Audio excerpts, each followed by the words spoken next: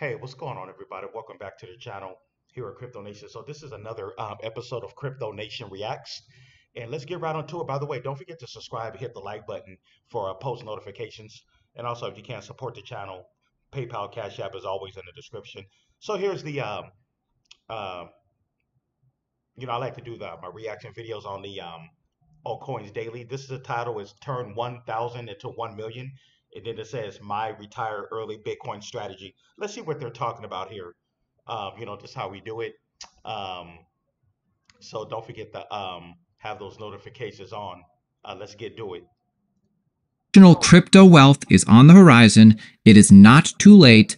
Now and over the next month or so is the time to get in. I sent this information to my closest friends.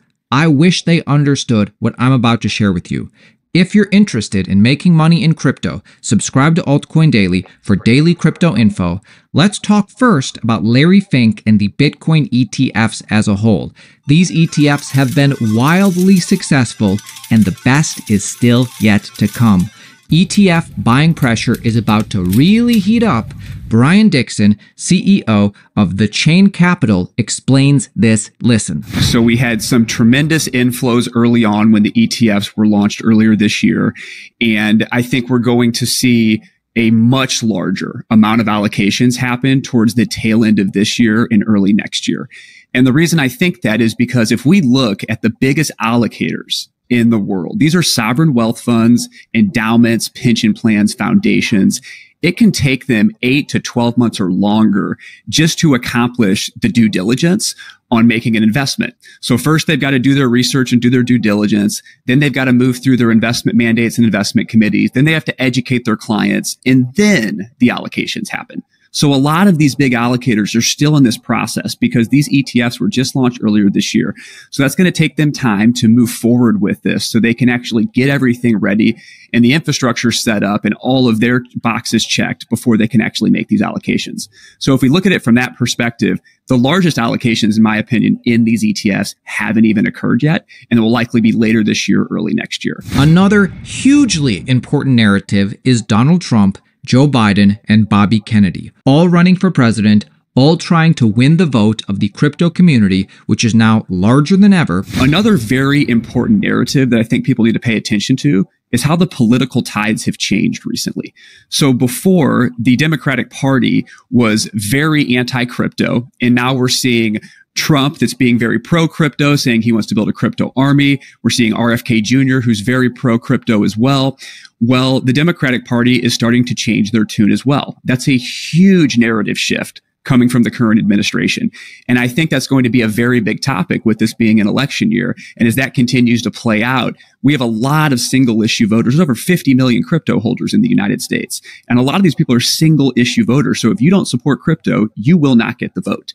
And so with that, I think it's going to be such an important political competition in who can be the most supportive to this emerging technology and asset class to garner those votes. That's a really important narrative to pay attention to as well. So again, I emphasize, now is the time to get into crypto before something like this happens. I'm going to be releasing another top altcoin video soon. Make sure you subscribe. But this is your warning. Bitcoin and crypto in a month or two. I mean, nobody can predict the future, but it is my strong opinion that crypto markets will be rallying as hard as they ever have been, and now is the time to get in. Here, Brian Dixon lists exactly why now is the time to get in. Bitcoin historically has gone through its own cycles, regardless of the election or not. Usually, 12 to 18 months following the Bitcoin halving cycle is the best time to be exposed to the space. And that's generated all the performance. So this has happened independent of an election. So when we add the ETFs on top of that, which creates an easier on-ramp for people to get exposure to the asset, and we add things like a change in political party that could be much more supportive to the asset, I think that's just going to amplify the performance of what could happen in time. Now, with that, something I think that's very important to look at is that if we have a new administration take office, that's also likely going to shake up the regulators, right? Because when a new president takes office, he's going to change who he wants to be at the helm of these different organizations. And that's what we've seen historically. And so if that occurs, that could actually be a very favorable thing for the digital asset space. And so if we do see that change in administration, I would look at that as a large net positive to the space as well. Look, I know the market is down. I know the price is chopping around. I know a lot of you are unsure about what's to happen next in crypto. Look, the smartest people are either buying here or continuing to hold. This is an opportunity for you. Listen. Let's look historically at Bitcoin. So Bitcoin in bull markets typically drops 20 to 30% multiple times through a bull market cycle, right? So if we look back to 2017 bull market, Bitcoin dropped 20 to 30% over 10 times and still reached new all-time highs. And then in the 2020-2021 bull market, Bitcoin dropped 20 to 30% 4 times and then still reach new all-time highs. So without the volatility, you don't get the performance. And I think this is a feature, not a bug.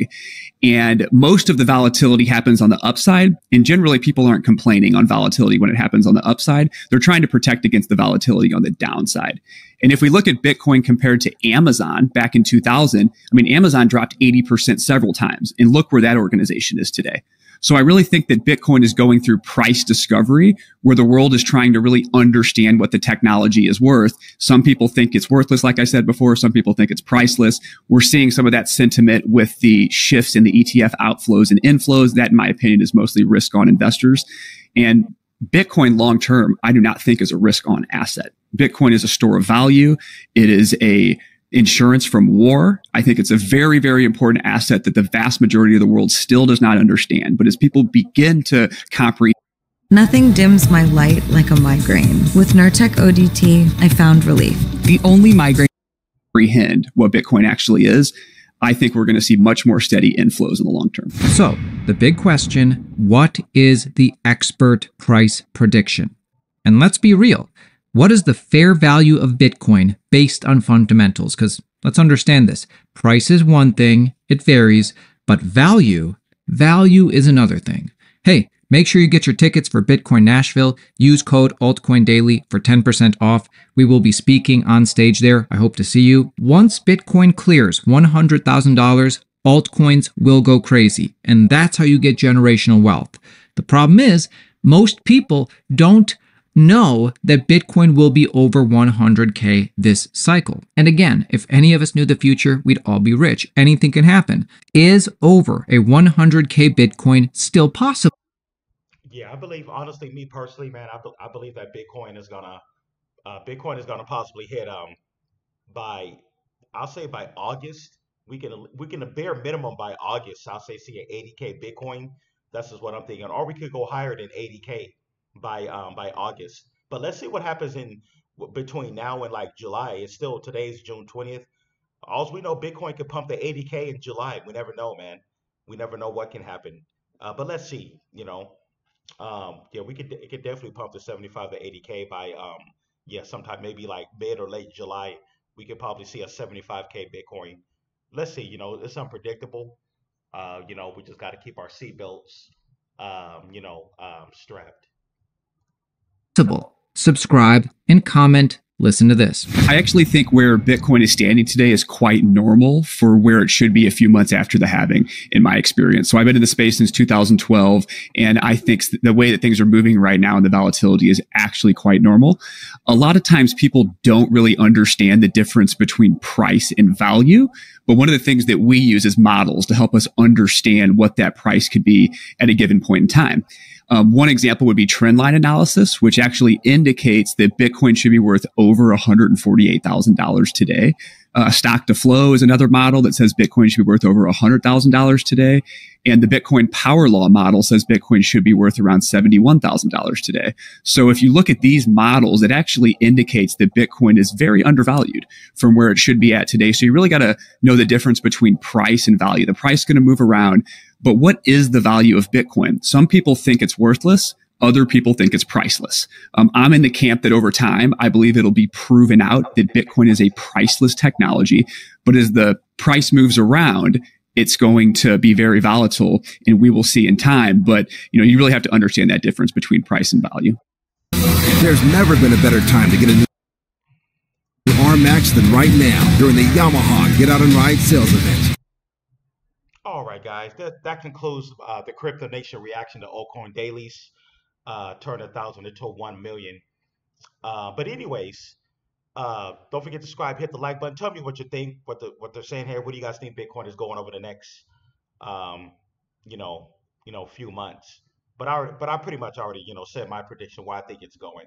I believe it can possibly hit that 80K, 75 to 80K by like mid to late July. Going into August, we could possibly see a 80, maybe even a higher than the 80K Bitcoin. But at this point, it's kind of speculation. But anyways, I'm gonna get out of here. Thanks you guys for tuning in. I will see you guys in the next video. Peace.